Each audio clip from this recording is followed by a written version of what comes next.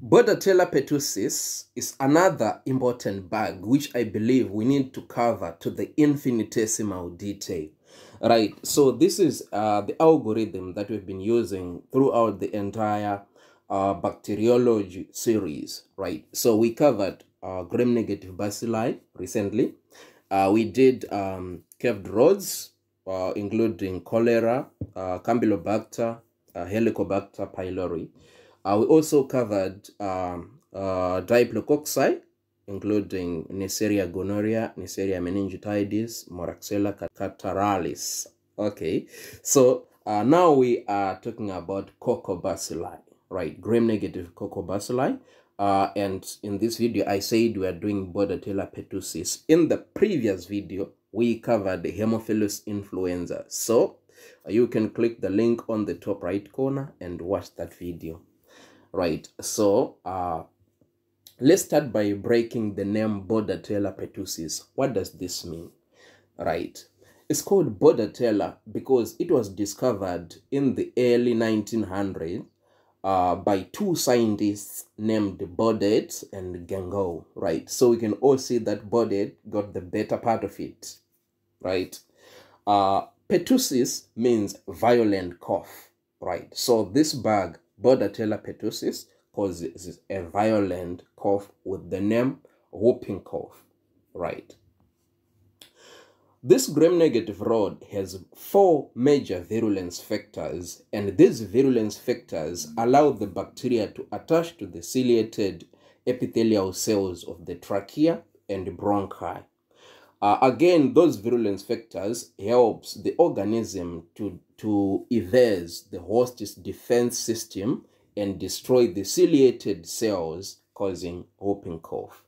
Right, so let's talk about these toxins one by one. Number one is pertussis toxin. This toxin, like many other bacterial exotoxins, it is a base subunit that's bind to the target cell receptors and unlock the cell, allowing the entrance of the A subunit. Just to remember, B for binding, A for action, right? So the A subunit activates the membrane-bound G regulatory proteins, which in turn activates adrenalized cyclase, right? So adrenalized cyclase is an enzyme that converts ATP to cyclic AMP, right? So this results in outpouring of cyclic AMP, which activates protein kinases and other intracellular second messengers. It has 3 observed effects, this toxin, right? Number 1, histamine sensitization. Number 2, increase in insulin synthesis. And lastly, it promotes the production of lymphocytes and inhibition of the process of phagocytosis, right? So I'm going to explain how it does that. So stay tuned. If you are enjoying this video, make sure you give it a thumbs up, right? Thank you if you've done that already. The second toxin is extracytoplasmic adrenalized cyclase, right? So when attacking the bronchi, Bordetella pertussis throws its adrenalized cyclase grenades, right? So they are swallowed by host neutrophils. I mean, the adrenalized cyclase grenades, they are swallowed by host neutrophils, lymphocytes, and monocytes. So the internalized adrenalized cyclase then synthesizes the cyclic AMP, resulting in impaired chemotaxis and impaired generation of hydrogen peroxide and superoxide radical, right? So these are very important in destruction of bacteria, right? So if their generation are impaired, what will happen? This will weaken the host defense cells' ability to phagocytose and clear the bacteria. The third virulent factor is called filamentous hemagglutinin, right, or FHA, right? This is Very important. You will see why when it comes to our defense mechanism and what we do to fight this bacteria. Bordetella pertussis does not actually invade the body. It attaches to the ciliated epithelial cells of the bronchi and then releases its damaging exotoxins. The filamentous hemagglutinin, which is more like a pili rod extending from its surface, is involved in the process of binding. Antibodies directed against the filamentous hemagglutinin prevent binding and therefore preventing the disease, which means these antibodies are protective, right? What does this mean? It means this virulent factor, we can refer to it as antigenic, right? It stimulates the production of antibodies against this bacteria, right? Okay. The fourth and final toxin or virulent factor is actually the tracheal cytotoxin. This toxin destroys the ciliated epithelial cells, resulting in impaired clearance of bacteria, mucus, and inflammatory exudate, right? So the other thing about this tracheal cytotoxin is that it's believed to be associated with violent cough. Okay, so let's talk about the disease itself, whooping cough. Most cases diagnosed today are in adolescents and adults with waning vaccine-associated immunity. In response to the rise in pertussis cases, the US now recommends a booster vaccination for adults from 19 to 64 years. Whooping cough is a highly contagious disease with transmission occurring via respiratory secretions on the hands or in an aerosolized form. It is like a 1 week incubation period, right? And this period is followed by 3 stages of whooping cough. What are those stages? First stage is catarrhal stage. Second stage is paroxysmal stage. And the last stage is convalescent stage. So let's talk about these stages one by one. The catarrhal stage. This stage lasts from 1 to 2 weeks and is similar to an upper respiratory tract infection with low-grade fevers, runny nose, sneezing, and mild cough.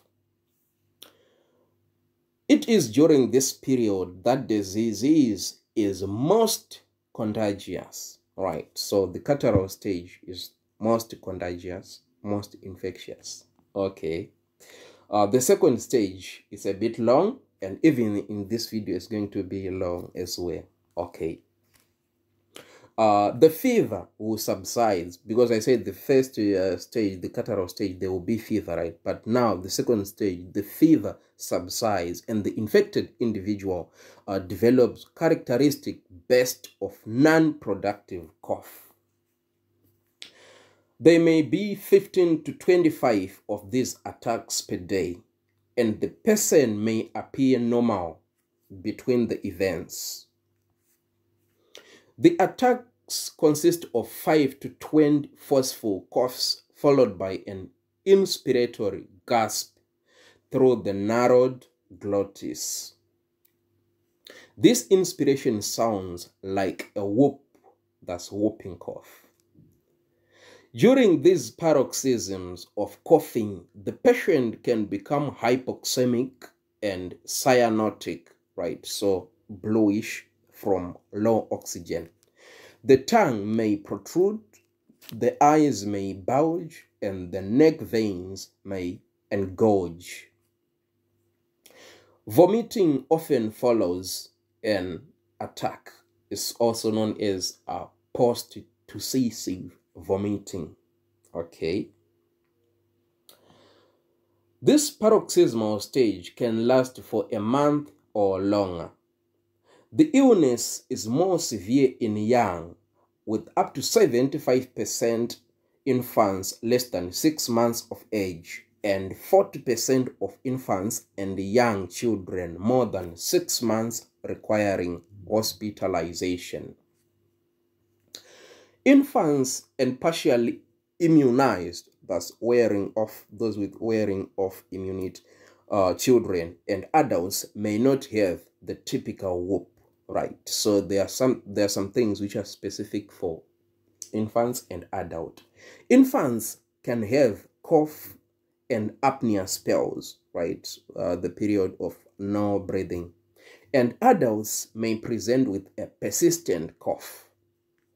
In fact, as many as 20 to 30% of adolescents and adults with a chronic cough of greater than 1 week duration may have serological evidence of Bordetella pertussis. Right, so examination of the white blood cells will reveal an increase in lymphocytes count with just a modest increase in the neutrophils. So it is more like a viral picture. The increased number of lymphocytes seems to be one of the manifestations of the pertussis toxin. Right, about like these coughs, right? So Bordetella pertussis is now a frequent cause of chronic unexplained coughs in adolescents and adults, right? So in differential diagnosis, there are some causes which you need to consider, right? So other causes to exclude includes asthma, post-nasal drip, that's allergic rhinitis, acid reflux, and the use of S inhibitors, angiotensin converting enzyme inhibitors for blood pressure control. All right, the last stage is the convalescent stage, right? The attacks become less frequent over a month, and the patient is no longer contagious. That's all. Okay, let's talk about diagnosis of this disease. This organism will not grow on cotton. So specimens for culture are collected from the posterior pharynx with a special swab known as calcium alginate swab. This swab is inserted into the posterior nares and the patient is then instructed to cough. The swab is then wiped on a special culture medium with potato, blood, glycerol agar, right? So this medium is called Bordet Gengo medium, right? So in MCQs, it's very easy to pick Bordetella pertussis, Bordet Gengo medium, right? I saw a question like this in Croc exam. In most hospitals, they now use the following methods for identification. Thus, serological tests like ELISA and polymerase chain reaction assays. Right, okay, let's talk about treatment. Treatment is primarily supportive. Infants are hospitalized to provide oxygen for suctioning of respiratory secretions, respiratory isolation, because this disease is like a respiratory way of transmission, of course, and also for observation. Treatment of infected individuals with erythromycin is in the prodromal or catarrhal stage may ameliorate symptoms and shorten the duration of infectiousness. Later therapy during paroxysmal stage does not alter the course of illness, but may decrease bacterial shedding. What about close contacts? Household contacts should also receive erythromycin. Okay, about vaccination, because I told you that we actually have a vaccine for whooping cough. The vaccine currently used in the US is an acellular vaccine with antigens for pertussis toxin, like this filamentous hemagglutinin, right? And one or two other antigens, depending on the vaccine manufacturer. This vaccine is combined with formalin inactivated tetanus and diphtheria toxoid to form the DTaP. DTaP for diphtheria, tetanus, and acellular pertussis. Acellular pertussis, very important. Right, so this vaccine is given at 2 months, 4 months, 6 months, and then between 15 to 18 months. And later in life, like between 4 to 6 years of age, right? Okay, so this is only the first part, because remember I told you that from 19 to 64 we need another booster, right? Okay, let's see. Additionally, a Tdap vaccination is recommended for all adults in the US ages 19 to 64 years old to boost waning immunity, right? So look, DTaP for children, Tdap. You see the letters like on DAP, DAP, they are in small letters. Why? They are in small letters because lesser amount of diphtheria toxoid and acellular pertussis antigens are given as compared to that in the childhood vaccine, right? So in DTaP, like the levels are higher than in Tdap, than in adults.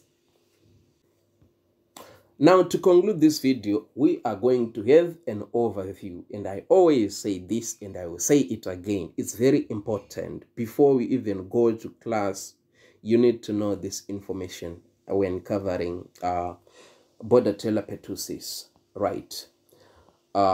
Before I do that, I would like to tell you that if you are enjoying this video, click the like button. And if you feel like the information we are sharing is very important and useful to you, you are free to subscribe because it's absolutely free. Right. So Bordetella pertussis is a gram-negative aerobic coccobacilli. Right. It has virulence factors like pertussis toxin. Right. Pertussis toxin. It disables the G protein, which is on the, it's a transmembrane 7-pass protein. I told you about it, right? It also has adrenalized cyclase toxin, right? This one will increase cyclic AMP and tracheal cytotoxin, right?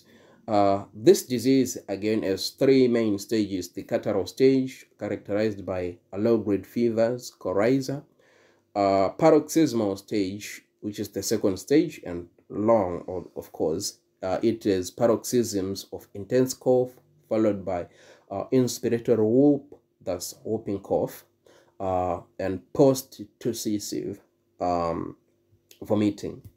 The last stage, the convalescent stage, is gradual recovery of chronic cough. We can prevent this disease using the 2 main vaccines, Tdap and DTaP. For treatment, we mainly use macrolides, and if the patient is allergic to macrolides, we use trimethoprim sulfamethoxazole. Thank you so much. If you get the opportunity to donate even at least $1, I will appreciate that. In the video description, you'll see a link to my PayPal. Every dollar counts. Until next time. Ta-da!